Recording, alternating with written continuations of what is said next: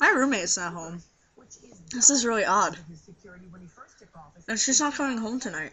I don't know how I'm gonna sleep. I feel like a carnivore. I'm a carnivore. I mean, I just ate, like, so many hot wings. That was ridiculous. But yeah. Ugh, my face. You can't really see it. But it's like red, all like here. From work. I feel like it's been like 8 years since I've made a Boys and Boys video. It's only because I've been working like every single day. I worked Thursday, Friday, which was Christmas. You know how I said I wasn't working Christmas? Ended up working Christmas. Only half a day, but still, it was working. Didn't work Saturday. Had the train though. Worked Sunday. Worked today. We had 315 kids on the board, plus walk-ins. I had 8 kids, 6 and 7-year-olds who were moose, who couldn't really do anything. They like could barely do pizza. And the snow. It was snowing, and it was warm, and it was sticky, and it was like, ah! I almost had a heart attack, and nobody really tipped. I think the one parent said something about leaving a tip at the desk or whatever. I was just like, whatever.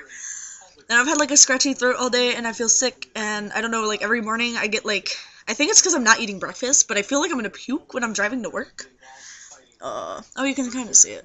You see the line? Looks like I have a tan, but I don't. It hurts a lot. Alright, I guess I should get to the actual question. I kind of changed it around a little bit, because I tell all my friends about my trans status. How do you feel when people perceive you as male and you have to make up stories about your high voice, etc.? This has only really happened to me a couple times, and I basically just go, oh, I have hormone problem. But mostly people just perceive me as female, which really bugs me, or they perceive me as male and they don't ask questions. But, like, I've noticed at work that all the parents come up to me and they'll shee me, and it's like, I've only gotten heed, like, by one parent or something. I don't know, it's really annoying and bothersome. I mean, I had kids heeing me the other day, and then, I don't know, have you ever met a girl named JT? I swear to God. It was kind of really annoying, and it's really bothersome, and it kind of makes me want to just, like, back off and not work anymore, because I'd like to be perceived as male if I am, you know, going by JT. I also got, funny story, my supervisor birth named me today, and I sort of looked around, and I was like, who are you talking to? And she was just like, oh, JT. It was so funny. I love it. I don't know. It's like, I feel bad, like, pressing on them, but I kind of have to, and it's just like, I don't know. I really need a day to relax. They need to send me home one of these days. It'd be nice. Like, we had 100 and maybe 20-ish kids yesterday. We went from 120 kids yesterday to 300 plus today. It was so ridiculous. Oh my god. I went from having 3 kids yesterday who were awesome and amazing to having 8 bratty. You can tell I have a lot of pent-up angst about my job. I mean, I'm just exhausted. Like, I haven't done this much physical work ever. Like, I'm so lazy. It's just like, oh my god.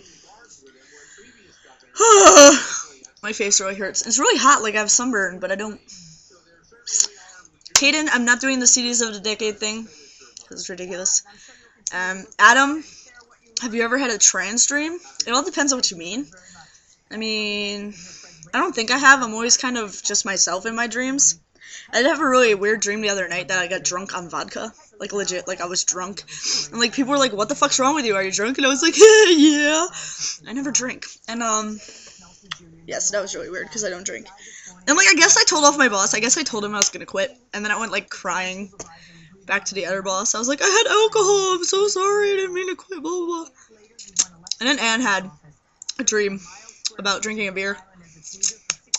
So, I don't know if that means anything.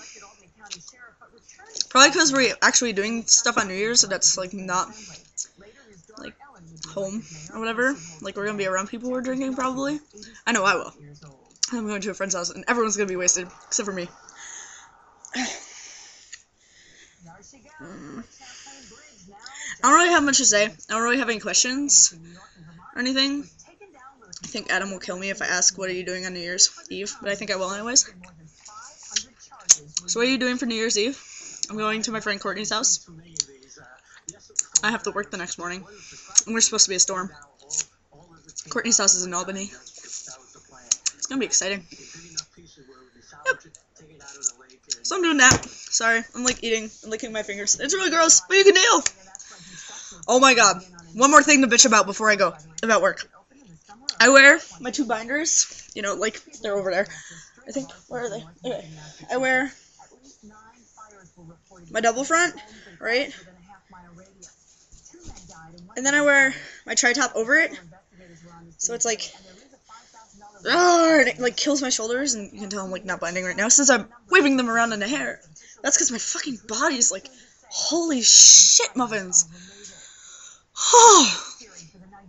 It sucks, but it's not as bad as I thought it was. So, anyways, I'm gonna go. This is over 5 minutes long. Don't forget, my question is, what are you doing on New Year's Eve? Adam, feel free to strangle me. Alright.